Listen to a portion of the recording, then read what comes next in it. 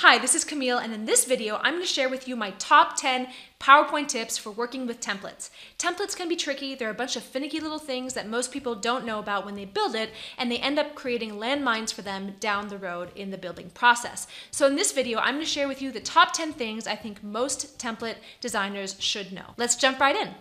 Number 10, do save your PowerPoint template as a .potx file. This is the first tip because it's one that even some companies who sell PowerPoint templates don't know. A PowerPoint template is only a template if it's a .potx file. Otherwise, it's just a set of pretty slides that users can copy and paste or completely veer off from. That's not a template. It's what I call a fake template. To learn how to recognize fake templates, check out the article up here in the eye icon. A real template is a blueprint that sets the basic framework for every single slide and works as a plug-and-play format. If you want to use a template, then you need to save it in the proper template format, which is the .potx file type. That way, when you open it, you'll start a blank presentation that follows the blueprint that you set up. Number 9, add guides around the placeholders in your slide master to maintain consistency. Whenever I create a template in PowerPoint, I like to add guides around the placeholders on my parent slide layout. That way, if I accidentally nudge something or if I want to make things easier to align in the normal view, I can just turn those on again and see where everything is supposed to be placed. Here's an example of what that looks like. Number 8, include your theme files with the template. A template is actually more than the blueprint of the layout. It also includes the theme, and the theme is composed of font and color pairings, among other things. While it's not necessary to send the font and color files along with your template, it's a best practice because it ensures that when you open up the design options, your custom formatting settings are visible to the end user. Number 7, add specialized placeholders where needed.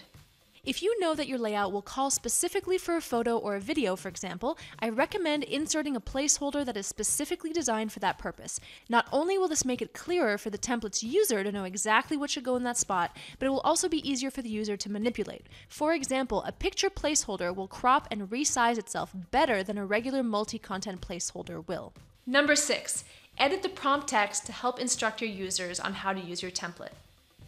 One of the best ways to help your template's users is to give them clear directions. Did you know that you can edit the prompt text for your placeholders?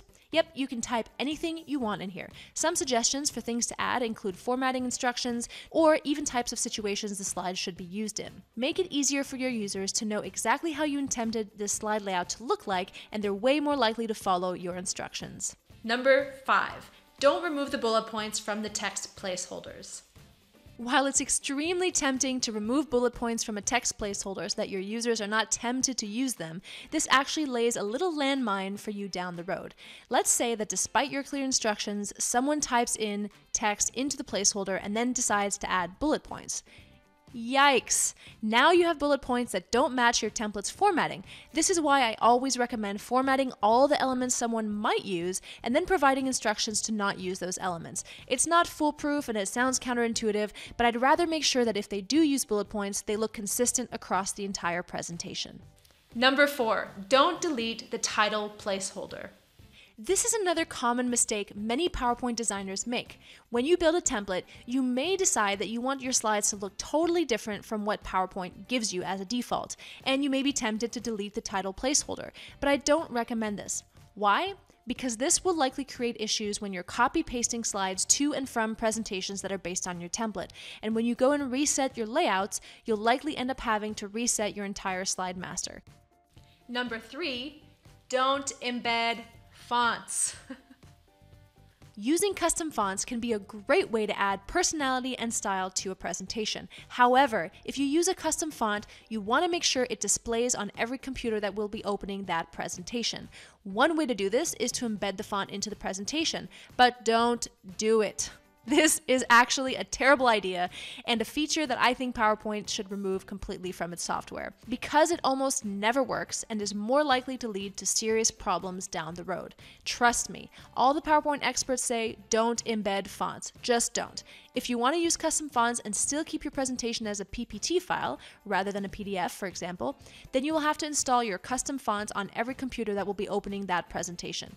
You can learn more about safe fonts and how to work with custom fonts in this tutorial of mine that you can click to up here. Number 2, do add user instructions and sample slides to your template. Most tools that we use come with a manual or some kind of set of instructions. Your template should be no different. You should never assume that the end user knows how to use it. In fact, you should assume that your end user will have no idea how a template works and what you designed it to do. That's why my second top PowerPoint tips for templates is to always include user instructions and sample slides and to make it as detailed and clear as possible. In fact, some great designers even go so far as to create short video tutorials or webinars to walk their users through their template. That is fantastic. Here's an example of user instructions and sample slides that I've created in the past. Make sure you think of the types of content your user will be creating, the roadblocks they'll encounter, and the mistakes they're likely to be making. That way you can help them avoid them. And finally, drumroll please, number 1, don't delete layouts in your slide master. This is a common mistake many PowerPoint designers make, even the most advanced users, and I'm guilty of it myself. When you build a template, you may not like the default slides that PowerPoint gives you. That's totally natural. You may be tempted to delete the layouts you won't be using. It makes a lot of sense, right? In fact, this is something we used to do at Nuts and Bolts all the time until I learned the hard way. Now, I'm guessing you're not using your template in a total vacuum. There are chances that you're using your template with a bunch of other people, and you're likely going to be copy and pasting slides from other presentations into ones that use this template you're building, right? Well, what ends up happening when you delete a layout from your slide master and you paste in slides from other presentations that have a complete slide master, PowerPoint doesn't necessarily know what layout that's supposed to match, and it will bring in that layout from another presentation, and you'll end up with a clogged up slide master that could have up to hundreds, I've even seen, of child layouts that were brought in from other presentations one by one. Now, in PowerPoint 2016, if you have the Office 365 subscription, PowerPoint has actually made this a lot easier, and it has stopped bringing in other layouts from other presentations. However, if you're using an older version of PowerPoint, or if you're working with other people who have older versions of PowerPoint, this is a huge landmine. So I highly recommend not deleting your layouts, just leaving them in there, and then letting your users know not to use those layouts if they're tempted to. So that wraps up my top 10 template tips for working in PowerPoint. If you found this video helpful and you learned something new, please let me know in the comments area down below. That tells me that you enjoyed this video and I should keep making them.